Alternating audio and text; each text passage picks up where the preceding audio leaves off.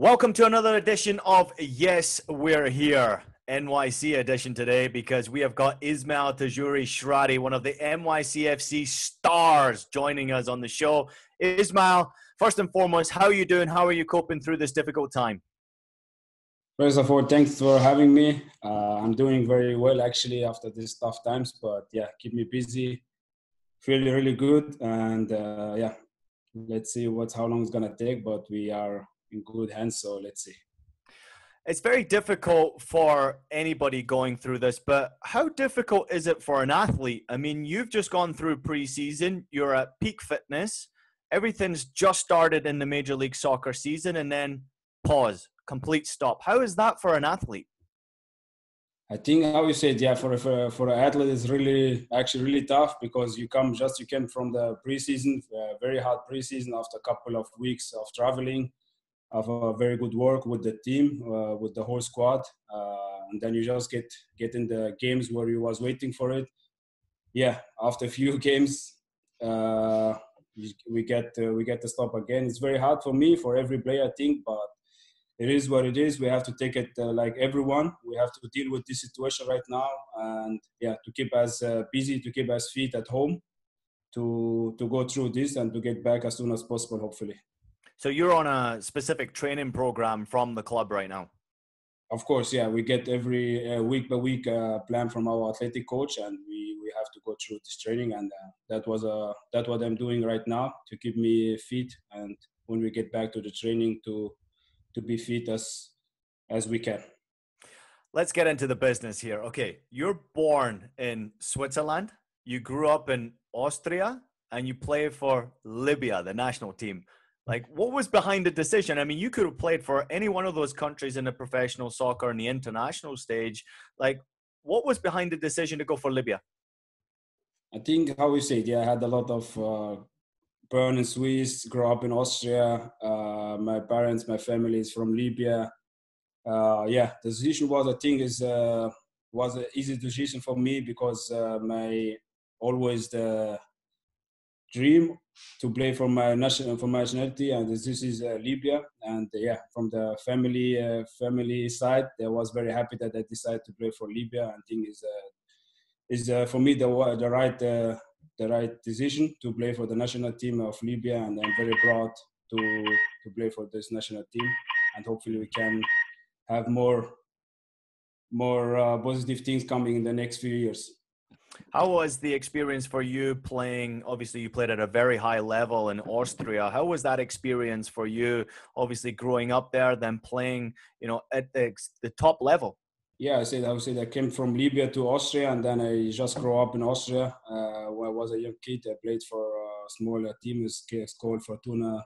Mm-hmm. After 1 year, I transferred to Austria Vienna. It's one of the big clubs in Austria. And yeah, from there I go from all the way up from the young under 12 to the academy, from the academy to the second team to the first team. Yeah, I go all through the ages, and yeah, I just happy about it to get through the old teams. What is not, of course, not easy, but yeah, this was keep me going every day. And then yeah, I was happy when I get my first minutes in the professional soccer. It just was amazing. And then I get, after a couple of of course, with Austria Vienna, I get a loan with it's called Alta. I was there for 2.5 years. It was very important for me to get some steps really in the professional team, to get more minutes than I had in Austria Vienna. And it was very important for me, for my career. So after that, I come back to Austria Vienna. I had a very good 2 years. We played 2 years in a row in the Europa League. We had a very good, we came in the group stage. So it was a very good experience for me. And after that, I landed in New York City. So yeah. I think you might know this through my broadcast, and of course we have a good personal relationship as well, and you're one of my favorite players, and it's not just because of your ability, but we're happy to have you, of course, in New York City, and of course throughout the broadcast I show my enthusiasm for how you play, the passion you show, but why did you choose to come to New York and to play for NYCFC? First of all, thanks. Appreciate that I am one of your players. There certainly And are. yeah, thanks, man. Appreciate. And yeah, so as was the decision was, I think, first of all, wasn't easy because, coming from Europe back in America, you have no idea how was everything work. But and then when I hear very good things, of course, then I get when I hear that, okay, New York City FC want me and are very interested to have me. So it was very easy decision to just say, okay, I want to make the next steps. I want to develop myself. I think this was the right decision. After 2 years I'm here, I have to say this was the best decision I ever make it. Well, we're certainly happy to have you. Now, I want to know something that a lot of people don't know about you. You speak English, you speak German, and what other languages do you speak? Yeah, I speak English, German, and Arabic. English, German, and Arabic. Okay, so Yeah. I speak English and ich kann auch ein bisschen Deutsch sprechen mit dir zusammen. Natürlich, Deutsch können wir auch sprechen, Englisch, wie du willst. So I can also speak a little German because of my time in German, as you know. So I think that's maybe something the public now know about as well. What about something else that you've been doing during this difficult time where you're on lockdown? I mean, how are you filling your time? Are you reading books, watching movies, or are you getting creative? It's actually, yeah, I'm keeping me busy with, how I say, with trainings. Now I'm doing a lot, cooking a lot. That's the thing what I was never think I'm gonna do it. So that's how I keep me busy during the whole day at home.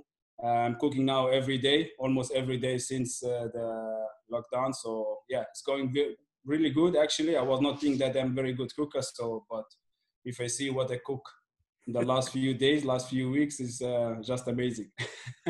It's an amazing new talent that you've discovered. I love that. What about something that you're missing from the game right now? Of course, the locker room and the training field is something that you would miss because it's day to day. But what about the game? Like, what do you miss most about not being able to play right now?